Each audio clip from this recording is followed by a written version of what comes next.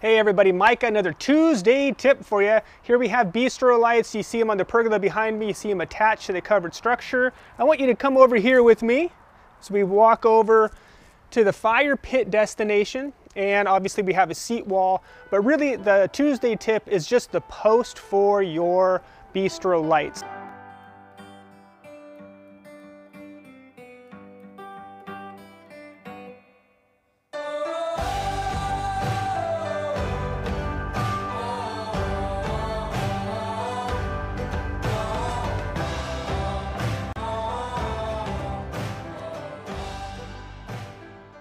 So we did a 3-post structure here. It really doesn't matter what you do, but dress it up. Here we just did pressure treated, but we did them tall enough and we did it behind the seat wall where just kind of add some style, add some elevation, but really as our anchor for our Bistro Lights, which really are grabbing the attention during the evening hours.